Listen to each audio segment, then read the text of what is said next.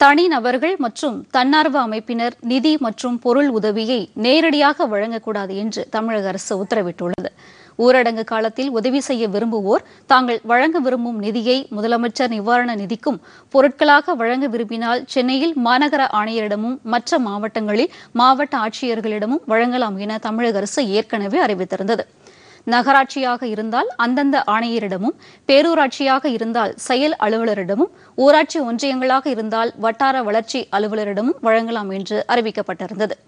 முதியோர்களுக்கும் ஆதரவற்றோர்களுக்கும் சமூக சமையல் கூடங்களில் சமைத்து உணவு வழங்கவும், தேவைப்படும் ஏழை குடும்பங்களுக்கும் பொருட்களாக வழங்கவும் சென்னை மாநகராட்சி ஆணையர் மற்றும் மாவட்ட ஆட்சியர்களுக்கு உத்தரவிடப்பட்டுள்ளது.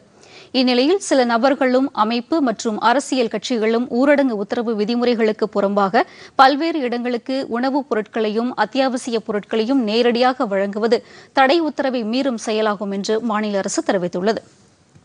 இதுபோன்ற நடவடிக்கைகளால் நோய் தொற்று பரவ வாய்ப்புள்ளதாக கூறியுள்ளது. எனவே ஊரடங்கு உத்தரவை மீறினால் அவர்கள் மீது உரிய சட்ட நடவடிக்கை எடுக்க மாவட்ட ஆட்சித்தலைவர்களுக்கும் காவல்துறை அலுவலர்களுக்கும் அறிவுறுத்தப்பட்டுள்ளதாக தமிழக அரசு வெளியிட்டுள்ள செய்திக்குறிப்பில் தெரிவிக்கப்பட்டுள்ளது.